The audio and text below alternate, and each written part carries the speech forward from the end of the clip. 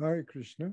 Vanchakalpatarubhyascha kripa sindhubhyeva cha patitanam bhavanebhyo Vaishnavebhyo namo namaha. So I want to welcome you all to the continued reading of Krishna, the Supreme Personality of Godhead. We're in the middle of prayers by the personified Vedas. We'll see that now. I have to tell you that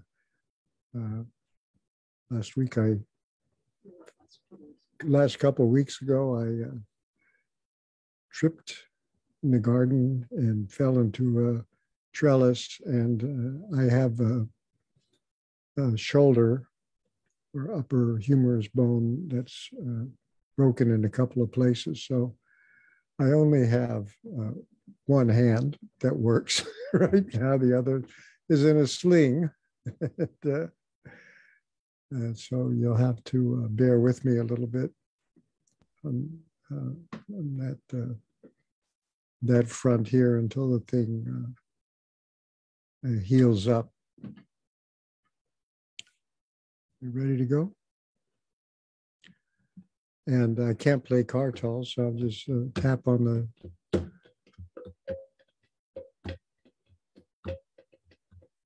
Krishna, Krishna, Krishna, Krishna, Krishna, Krishna, Krishna, Hey. Krishna, Krishna, Krishna, Krishna, Krishna, Krishna, Krishna, Hey. Krishna, Krishna, Krishna, Krishna, Krishna, Krishna, Krishna, Hey. Krishna, Krishna, Krishna, Krishna, Krishna, Krishna, Krishna, Hey. Krishna, Krishna, Krishna, Krishna, Krishna, Krishna, Rakshamam. Krishna, Krishna, Krishna, Krishna, Krishna, Krishna, Rakshamam. Krishna, Krishna, Krishna, Krishna, Krishna, Krishna, Pahimam. Krishna, Krishna, Krishna, Krishna, Krishna, Krishna, Pahimam. Rama, Raghava, Rama, Raghava, Rama, Raghava, Rakshamam. Rama, Raghava, Rama, Raghava, Rakshamam. Krishna, Keshava, Krishna, Keshava, Krishna, Keshava, Bhakimam. Krishna, Keshava, Krishna, Keshava, Krishna, Keshava, Bhakimam. Hare Krishna, Hare Krishna, Krishna, Krishna, Hare Hare, Hare Rama, Hare Rama, Rama Rama, Hare Hare, Hare Krishna, Hare Krishna, Krishna Krishna, Hare Hare, Hare Rama, Hare Rama, Rama Rama, Hare Hare. Ma Om Vishnu Padaya Krishna Pastaya Bhutale Srimate Bhaktivedanta Swaminiti Namane Namaste Saraswate Deve Gauravari Pacharane Nirvishesha Shunyavari Paschacha De Satarane Anchakalpatarubhyascha Kripa Sindhubhye Bacha Patitanam Bhavanebhyo Vaishnavebhyo Namo Namaha. So we're picking up where we left off on chapter 87, prayers to the personified Vedas. The sentence beginning about the Mayavadi philosophers. A lot of this chapter is about Mayavadi philosophers. So we'll continue in that vein.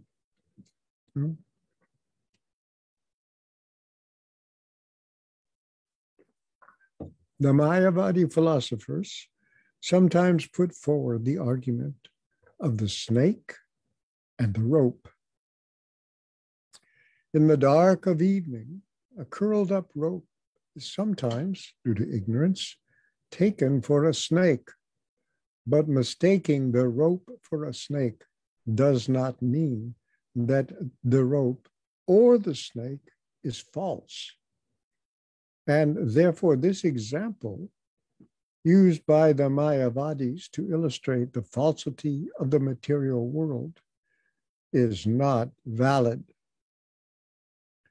When the thing is taken as fact, but actually has no existence at all, it is called false. But if something is mistaken for something else that exists, that does not mean it is false. The Vaishnava philosophers use a very appropriate example comparing this material world to an earthen pot. When we see an earthen pot, it does not at once disappear and turn into something else. It may be temporary, but the earthen pot is taken into use for bringing water, and we continue to see it as an earthen pot. Therefore, although the earthen pot is temporary and different from the original earth, we cannot say that it is false. We should therefore conclude that the earthen pot and the entire earth are both truths, because one is the product of the other. We understand from the Bhagavad Gita that after the dissolution of this cosmic manifestation, the material energy enters into the Supreme Personality of Godhead. The Supreme Personality of Godhead is ever existing with his varied energies. Because the material creation is an emanation from him, we cannot say that this cosmic manifestation is a product of something void. Krishna is not void. Whenever we speak of Krishna, he is present with his form, qualities, name, entourage, and paraphernalia. Therefore, Krishna is not impersonal. The original cause of everything is neither void, nor impersonal, but is the Supreme Person. Demons may say that this material creation is Anishvara, without a controller or God, but such arguments ultimately cannot stand. The example given by the Mayavadi philosophers that inanimate matter, like nails and hair, come from living bodies, the living body, but is not a very sound argument. By nails, they mean fingernails. Nails and hair are undoubtedly inanimate, but they come not from the animate living being, but from the inanimate material body.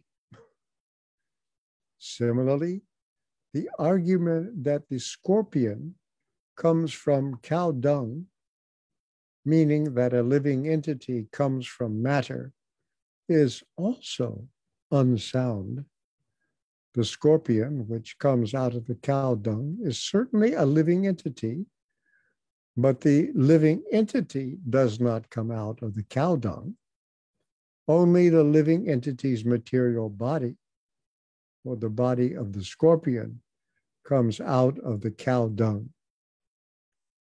The sparks of the living entities, as we understand from the Bhagavad Gita, are injected into material nature, and then they come out.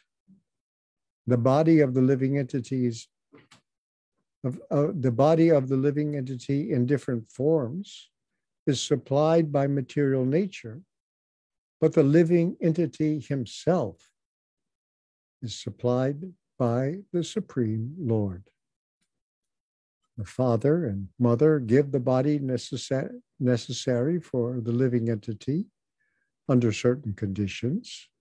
The living entity transmigrates from one body to another according to his different desires, which in the subtle form of intelligence, mind, and false ego accompany him from body to body. That's the subtle body.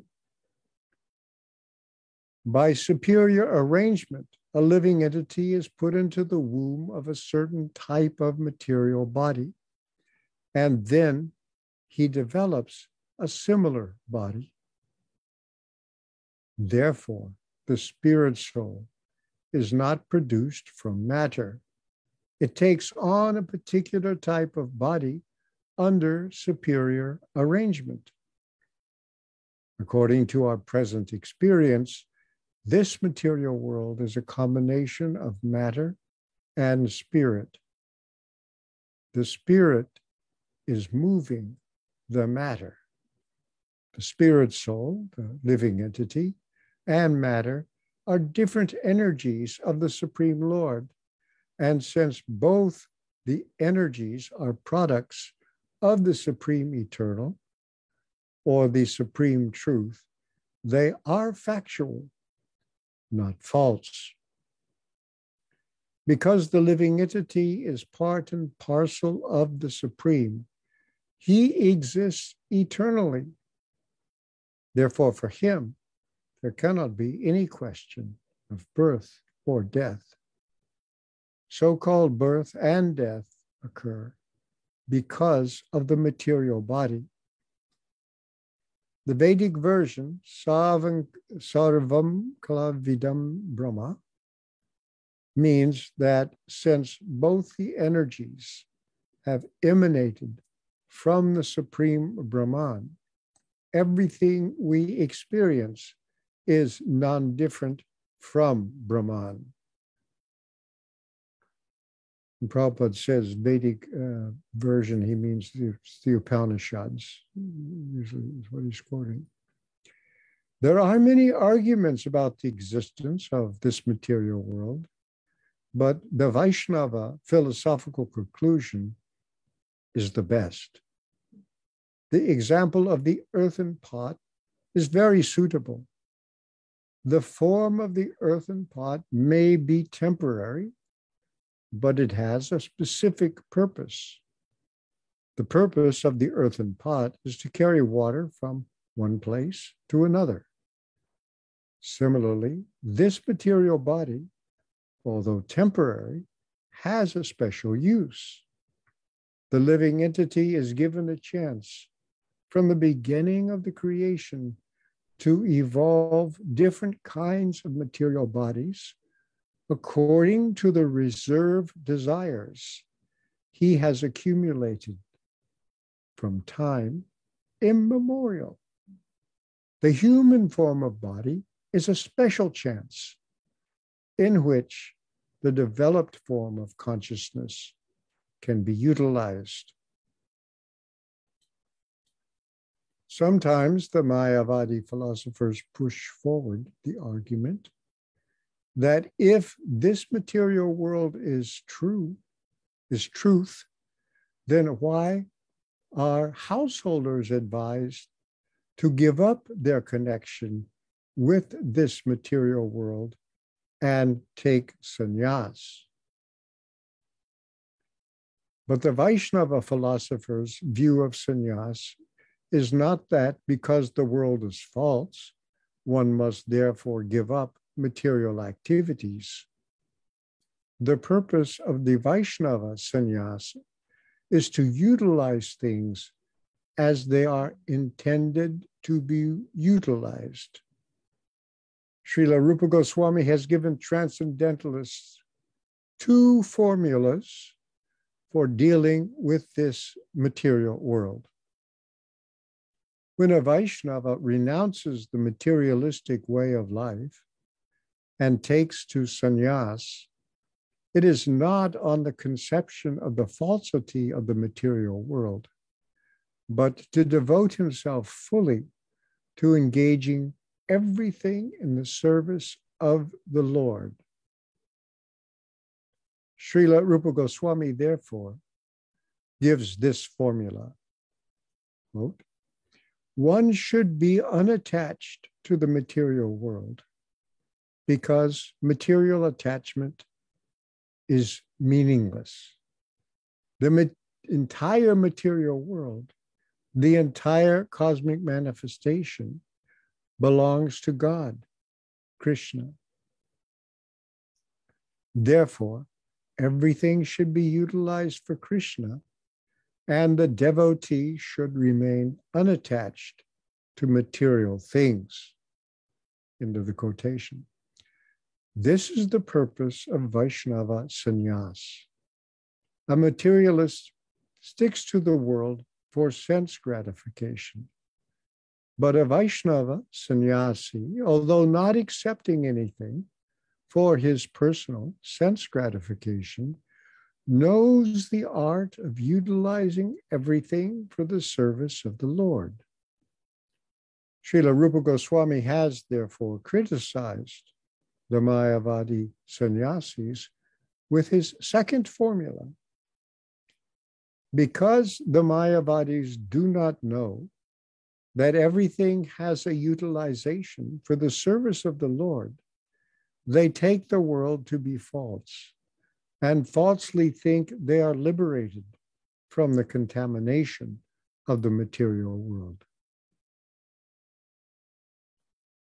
Since everything is an expansion of the energy of the Supreme Lord, the expansions are as real as the Supreme Lord is. That the cosmic world is only temporarily manifested does not mean that it is false or that the source of its manifestation is false. Since the source of its manifestation is truth, the manifestation is also truth, but one must know how to utilize it. The example of the earthen pot may be cited again. The earthen pot produced from the whole earth is temporary, but when used for a proper purpose, the earthen pot is not false. The Vaishnava philosophers know how to utilize the temporary construction of this material world, just as the sane man knows how to utilize the temporary construction of the earthen pot. When the earthen pot is used for a wrong purpose, that is false. Similarly, the human body or the material world, when used for sense gratification, is false. But if the human body and the material creation are used for the service of the Supreme Lord, their activities are never false. It is therefore confirmed in the Bhagavad Gita that even slightly using the body and the material world for the service of the Lord can deliver a person from the gravest danger. When properly utilized, neither the superior nor inferior energies emanating from the Supreme Personality of Godhead are false.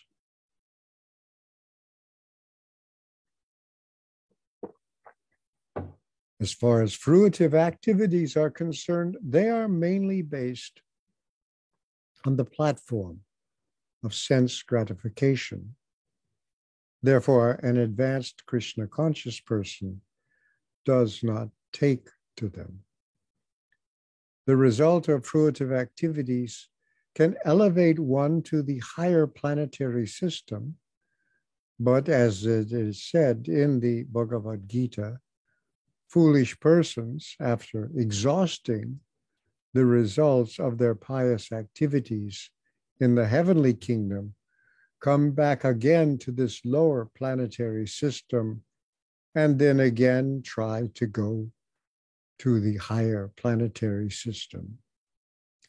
Their only profit is to take the trouble of going and coming back, just as at present, many material scientists are spoiling their time by trying to go to the moon planet and again coming back.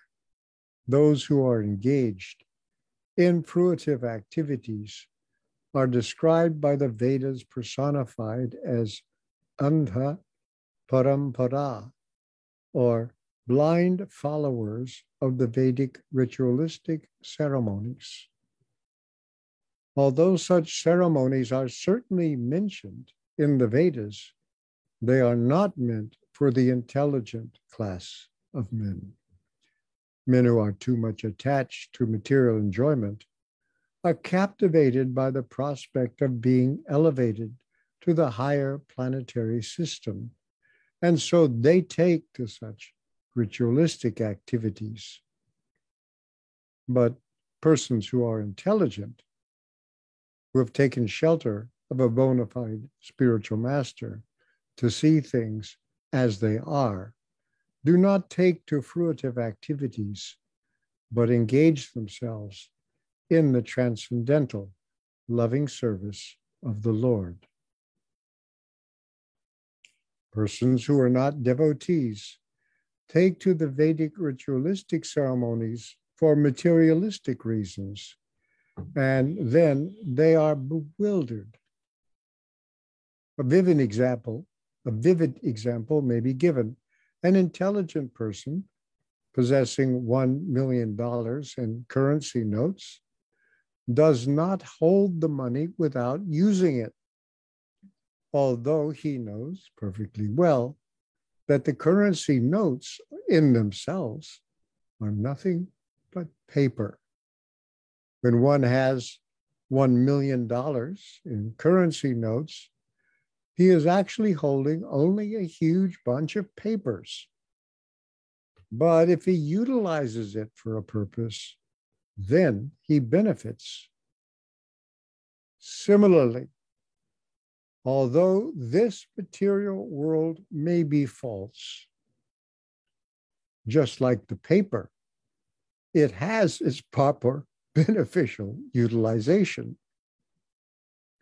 Because the currency notes, although paper, are issued by the government, they have full value. Similarly, this material world may be false or temporary, but because it is an emanation from the Supreme Lord, it has its full value. The Vaishnava philosophers acknowledge the full value of this material world and know how to utilize it properly, whereas the Mayavadi philosophers fail to do so, just as those who declare that if one rejects this material world as false, not considering the importance of this material world as a means to serve the Supreme Personality of Godhead, such renunciation has very little value. A person who knows the intrinsic value of this material world for the service of the Lord, who is not attached to the material world, and who renounces the material world by not accepting it for sense gratification, is situated in real renunciation. This material world is an expansion of the material energy of the Lord. Therefore, it is real. It is not false, as sometimes concluded from the example of the snake and the rope. The personified Vedas continued. The cosmic manifestation, because of the flickering nature of its impermanent existence, appears to less intelligent men to be false.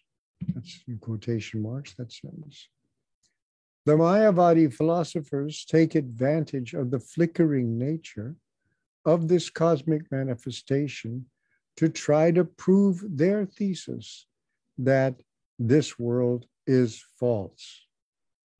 According to the Vedic version, before the creation, this world had no existence, and after dissolution, the world will no longer be manifested. Voidists also take advantage of this Vedic version and conclude that the cause of this material world is void. But the Vedic injunctions do not say that it is void. The Vedic injunctions define the source of creation and dissolution as yato va imani bhutani jayante. Translation in quotation marks. He from whom this cosmic manifestation has emanated, and in whom, after annihilation, everything will merge. The same is explained in the Vedanta Sutra and in the first verse of the first chapter of Srimad Bhagavatam by the words, Janmadhyasya yataha, he from whom all things emanate. All these Vedic injunctions indicate that the cosmic manifestation is due to the supreme absolute personality of Godhead, and that when it is dissolved, it merges into him. The same principle is confirmed in the Bhagavad Gita. The cosmic manifestation comes into existence and again dissolves, and after dissolution, it merges into the existence of the Supreme Lord. The statement definitely confirms that the particular energy known as Bahir Anga Maya, or the external energy, although of flickering nature, is the energy of the Supreme Lord, and as such, it cannot be false. It simply appears false. The Mayavadi philosophers conclude that because the material nature has no existence in the beginning and is non-existent after dissolution, it is false. But by the example of the earthen pots and dishes, the Vedic version is presented. Although the existence of the particular byproducts of the absolute truth is temporary, the energy of the Supreme Lord is permanent. The earthen pot or water jug may be broken or transformed into another shape, such as that of a dish or bowl, but the ingredient or the material basis, namely the earth, continues to be the same. The basic principle of the cosmic manifestation is always the same, Brahman, or the absolute truth. Therefore, the Mayavadi philosophers' theory that it is false, that is the cosmic manifestation, therefore, the Mayavadi philosophers' theory that it is false is certainly only a mental concoction. That the cosmic manifestation is flickering and temporary does not mean that it is false. The definition of falsity is, quotation marks, that which never had any existence, but which exists only in name. For instance, the eggs of a horse, or the horn of a rabbit, or the flower in the sky are phenomena which exist only in name. these are actually Sanskrit examples, non-existent things. For instance, the eggs of a horse, or the horn of a rabbit, or the flower in the sky are phenomena which exist only in name. There are no horse's eggs, there is no rabbit's horn, and there are no flowers growing in the sky. There are many things which exist in name or imagination, but actually have no factual manifestation. Such things may be called false, but the Vaishnava cannot take this material world to be false simply because of its temporary nature, its manifesting and again dissolving. The personified Vedas continued by saying that the supersoul and the individual soul, or Paramatma and Jivatma, cannot be equal in any circumstance, although both of them sit within the same body, like two birds sitting in the same tree. As declared in the Vedas, these two birds, although sitting as friends, are not equal. One is simply a witness. This bird is the Paramatma, or supersoul, and the other bird is eating the fruit of the tree. That is the Jivatma. When there is a cosmic manifestation, the Jivatma, or the individual soul, appears in the creation in different forms according to his previous fruitive activities and due to his long forgetfulness of real existence. He identifies himself with a particular form awarded to him by the laws of material nature. After assuming a material form, he is subjected to the three material modes of nature and acts accordingly to continue his existence in the material world. While he is enwrapped in such ignorance, his natural opulences become almost extinct. The opulences of the supersoul, or the Supreme Personality of Godhead, however, are not diminished, although he appears within this material world.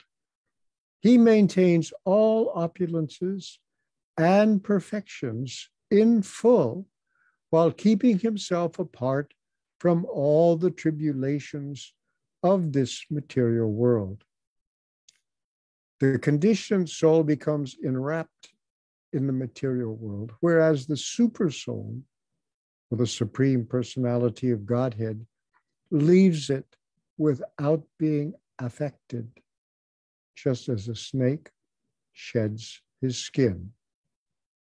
The distinction between the supersoul and the conditioned individual soul is that the supersoul, or the Supreme Personality of Godhead, maintains his natural opulences, known as Shad Aishvarya, Asta Siddhi, and Asta Guna. Because of their poor fund of knowledge, the Mayavadi philosopher forgets the fact that Krishna is always full with 6 opulences, 8 transcendental qualities, and 8 kinds of perfection. The 6 opulences are wealth, strength, beauty, fame, knowledge, and renunciation. No one is greater than or equal to Krishna in these 6 opulences. The first of Krishna's 8 transcendental qualities is that he is always untouched by the contamination of material existence. This is mentioned in the Ishopanishad, apapa vidam. Just as the sun is never polluted by any contamination, the Supreme Lord is never polluted by any sinful activity. Although Krishna's actions may sometimes seem impious, he is never polluted by such actions. The second transcendental quality is that Krishna never dies. In the Bhagavad Gita, 4th chapter, he informs Arjuna that both he and Arjuna had many appearances in this material world, but that he alone remembers all such activities, past, present, and future. This means that he never dies. Forgetfulness is due to death. As we die, we change our bodies and forget. Krishna, however, is never forgetful. He can remember everything that has happened in the past. Otherwise, how could he remember that he first taught the yoga system of the Bhagavad Gita to the sun god, Vivashvan? Therefore, he never dies, nor does he ever become an old man.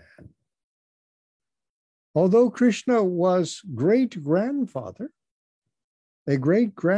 when he appeared on the battlefield of Kurukshetra, he did not appear like an old man.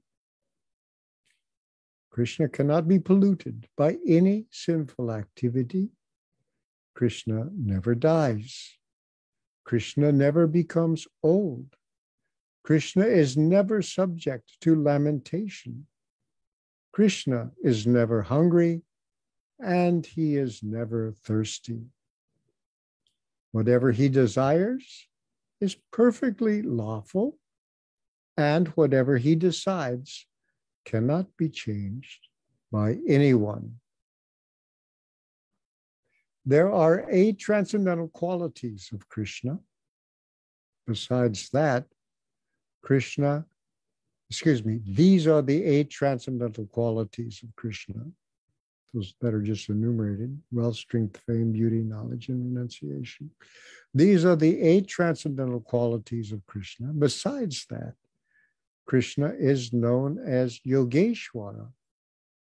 He has all the opulences or facilities of mystic powers, such as Anima Siddhi, the power to become smaller than the smallest.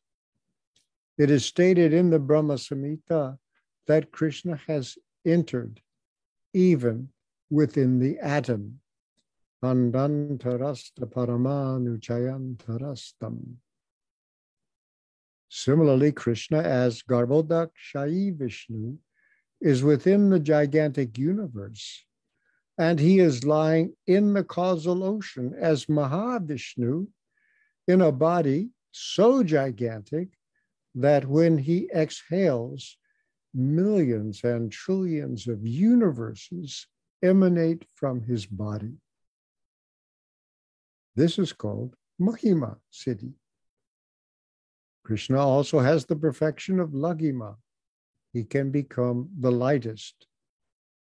It is stated in the Bhagavad Gita that because Krishna enters within this universe and within the atoms, that all the planets are floating in the air. That is the explanation of weightlessness. Krishna has the perfection of prapti. He can get whatever he likes. Similarly, he has the facility of Ishita, controlling power. He is called the Supreme Controller, Parameshwara. In addition, Krishna can bring anyone under his influence. This is called Vashita. In this way, Krishna is endowed with all opulences, transcendental qualities, and mystic powers. No ordinary living being can compare to him. Therefore, the Mayavadi's theory that the super soul and the individual soul are equal is only a misconception. The conclusion is, therefore, that Krishna is worshipable and that all other living entities are simply his servants. This understanding is called self-realization. Any other realization of oneself beyond this relationship of eternal servitorship to Krishna is impelled by Maya. It is said that the last snare of Maya is her dictation to the living entity to try to become equal to the Supreme Personality of Godhead. The Mayavadi philosopher claims to be equal to God, but he cannot reply to the question of why he has fallen into material entanglement. If he is the supreme God, then how is it that he has been overtaken by impious activities and thereby subjected to the tribulations of the law of karma? When the Mayavadis are asked about this, they cannot properly answer. The speculation that one is equal to the Supreme Personality of Godhead is another symptom of sinful life. One cannot take to Krishna consciousness unless one is completely freed from all sinful activities. The very fact that the Mayavadi claims to be one with the Supreme Lord means that he is not yet freed from the reactions of sinful activities. Srimad Bhagavatam says that such persons are avishuddha buddhayaha, which means that because they falsely think themselves liberated, and at the same time think themselves equal with the absolute truth, their intelligence is not purified. The Personified Vedas said that if the yogis and the gyanis do not free themselves from sinful desires, then their particular process of self-realization will never be successful. Okay, we'll stop there and pick up where we left off. They go on for a while yet. Thank you so much for that reading, and thank you all for joining us after a bit of a break. It's nice to be back, and we'll open it up now for any questions or reflections you might have. If you're on Zoom or Facebook, feel free to use the chat box on either platform. And if you're on Zoom, you're welcome to unmute yourself as well.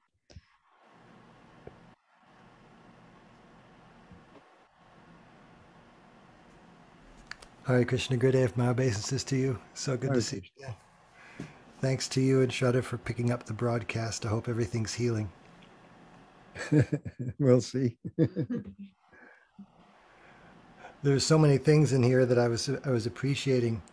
That just for one example, the way that Prabhupada says certain things in a very brief and unequivocal way, like Krishna is not void. Yeah. Or there are many arguments about the existence of this material world, but the Vaishnava philosophical conclusion is the best. Yeah. He leaves it to the reader to pick up on his conviction and decide for themselves whether he's right or not. Also, that whole section. I'm sorry, you want to start? Go ahead. No, the whole section where he's comparing the material world to paper money. I'd never heard that in a long time. Yeah, that's a very good example. It's very clever, huh? Yeah, I like that one a lot. I just wanted to remark that, the Krishna book was Prabhupada's kind of introduction of, of Krishna to people in America, and that until Prabhupada came, everyone thought in America that Mayavada philosophy was established standard Hinduism. I was a graduate student in religious studies. Every single course that talked about Hinduism talked about Mayavad philosophy. That nobody even recognized because Swami Nikolananda had come and the Ramakrishna mission had come, and that was what they presented as Hinduism. And so a lot of times when Prabhupada is writing this Krishna book, and especially this particular section of it, he's dealing with these people who have got this idea of what Hinduism is about. So that was particularly effective for everybody to understand that. Because Prabhupada really went out of his way to kind of make that really, really, solid and established, and didn't, make any nice things. And we used to have people walk into our temple in those early days. I remember one guy who pulled me aside and said, "I'm very pleased with the way you're worshiping me here today."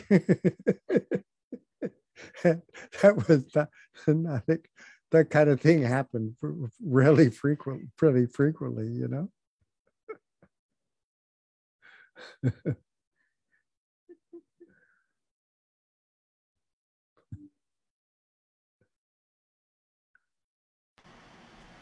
I also had a question based on, of course, the other observation I had was that often you hear, say, Christian preachers, of which there are many of many denominations, and they're all against sin. But I don't know of anyone else besides Prabhupada who's so completely taken apart the whole Mayavadi construct anywhere. Yeah. But my question is that he goes to some length to explain the difference between falsity and reality. But would this be a logical argument to say that the idea that the material world is false is itself false, since the idea has come from this material world? You could say that. I think that's okay, Yeah. But that's the Mayavad theory that nothing exists. Not even Mayavadis. I'm false too. Someplace tonight you read that the world is not false as the Mayavadis falsely claim.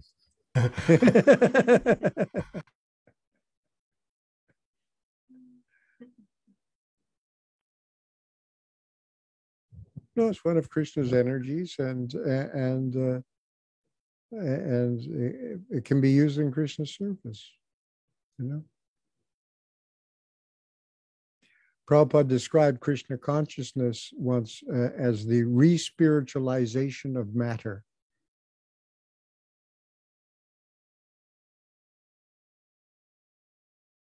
So ultimately, everything is spirit. Prabhupada had said that a number of times, when he said this, I may have told you this before, I said, you're saying that everything is, because everything is Krishna's energy, therefore everything is spirit. And I said to him, I'm trying to understand the difference between matter and spirit. And now you're confusing me because you're thinking everything's spirit. And Prabhupada said, and it took me a number of days to understand this. Prabhupada said, he said, we are not Mayavadis. there are different kinds of spirit. That's what he said.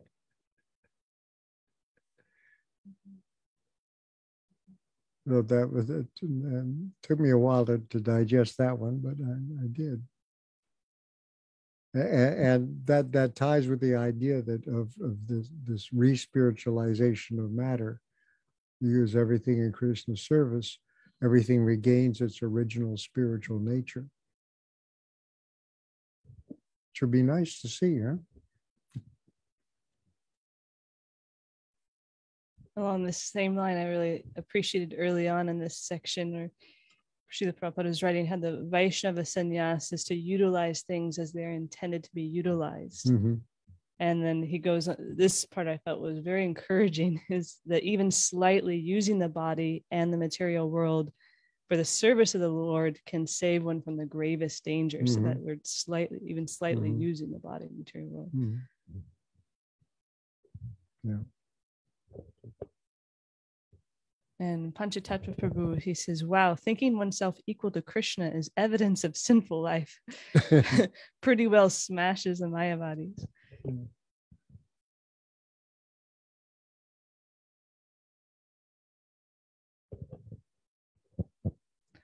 A few more comments here. Sean Murphy says, Hare Krishna, please accept my humble obeisances.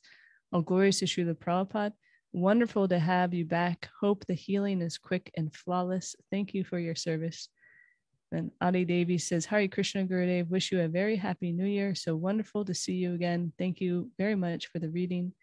And Klub Pradeep Prabhu says, thank you Gurudev for reading from Krishna book, Hare Krishna. It is great to hear from you again. And one more, Devadarana Devidasi says, Hare Krishna Ravindra Swarup Das, a Krishna conscious new year to you and everyone. Thank you. I pray that you are recuperating nicely. Thank you very much. Yeah. And Happy New Year to everybody else. Let's see what it turns out. Anyway, if you're Krishna conscious, it's all happy. Any other questions or comments? There is one other thing I was thinking, Gurudev, when you were going through that section and explaining how these terms like horse's eggs or the horn of a rabbit, they're all Sanskrit terms. And I was just thinking how fun that is. And this is maybe a comment that's on the edge of silly, but sometimes it's fun to go to Thesaurus and see the list of terms that denote nonsense just for entertainment, you know. It's almost as fun as horse's eggs. You know, balderdash, poppycock, Tommy rot, all those things. And there's the famous BS, which is a slander to bulls, but anyway, that's another thing. Thank you very much. Okay. With that $1 million in currency notes analogy, just to go back to that, I was actually reflecting that now it's even less than just holding a bunch of papers, because it's just a bunch of zeros and numbers in a computer. It's not right. You don't even have a bunch of papers to hold on to or to represent something. I think you can call it virtual wealth. Meaning it can disappear anytime. Oh, it's gone. But it's weird that those digital virtual numbers hold power. I know. And Tulsi Priya says cryptocurrency is another level of the whole thing. Yeah, that's another thing. And I also appreciated at the end of just that quick definition of self-realization, that Krishna is worshipable and that all other living entities are simply his servants. It's a very succinct way of defining self-realization.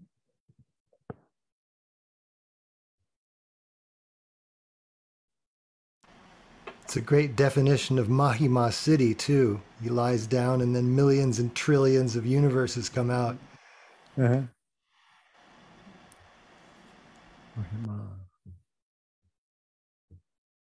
Okay. Kulavir Prabhu says, Hare Krishna, Srila Gurudev, happy to hear from you again. Hare Krishna. And David Dharana says, thank you so much. This has been very wonderful and enlightening. Hare Krishna.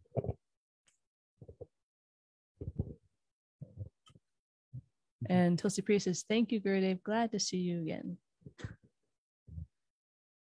Okay, let's see if everything stays upheld. So many things are going wrong now. Our world, little world right here, at least in the United States. Huh? I think it's more than just the Yeah, US. it's just more than the US. Huh? It's plague time.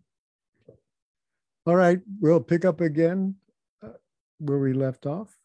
Yep. And continuing the prayers with the personified Vedas. Yes. And we'll notify people about Sunday. We'll see how this wears on you. So okay. All right. We'll see how you feel about Sunday and let people know about that. Thank you all so much for joining, and special thank you to Jayadvaita Maharaj. Our obeisances to you. Okay. Thank you for Krishna. being here. Shri Krishna Book Ki Jai, Srila Prabhupada Ki Jai. Hare Krishna.